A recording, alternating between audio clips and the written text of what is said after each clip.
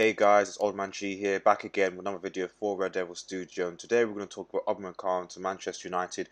But before we get into the news, if you're new to the channel, please like, share and subscribe to Red Devil Studio, follow us on Twitter, United X, smash that notification button for latest Manchester United news, and consider joining us on Twitch and Instagram, also links are in the description. So Upamecano to Manchester United, this is actually coming from Sky Sports as well as a lot of UK media outlets, which basically says that Manchester United and Man City are both interested in signing RB Leipzig centre-back Dayot Upamecano. 21-year-old France youth international has emerged as one of the best upcoming defenders in Europe and is said to be on the list of both Ole Gunnar Solskjaer and Pep Guardiola. City, in fact, are hoping to sign two centre-backs. I think they desperately need to sign two centre-backs. Whereas Rival United, i.e. us, seem to want to bring another centre-back, with Kalidou Koulibaly repeatedly being linked because the likes of Chris Smalling and Phil Jones' futures remaining uncertain. This is coming from Sky Sports Germany, by the way, so fair enough. And usually Sky Sports Germany are relatively accurate, I would say.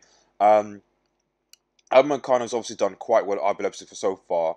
The thing with Upamecano is that while RB Leipzig aren't struggling for cash, Upamecano is entering his final year of his RB Leipzig contract, and he has a release clause currently of £52.5 million or 60 million euros. So essentially, if no one buys him now, he's going to essentially next year go. He's going to go for free.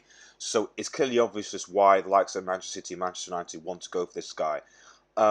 Personally, for me, I don't really understand why Manchester United would prioritise getting another centre-back. I'm well aware that likes of Phil Jones could leave and Chris Smalling could leave also as well, but that still leaves with Eric Bailly, Lindelof, Maguire, and possibly Axel Tuanzebe. So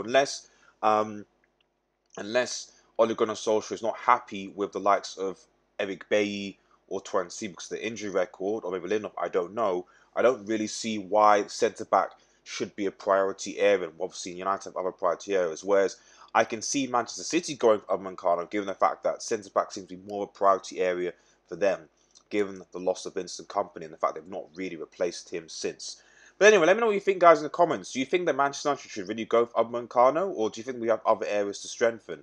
Let me know for your comments. Remember to leave a like on the video, and if you're new to the channel, remember to subscribe, hit that notification button. Have a nice day, guys, and cheers.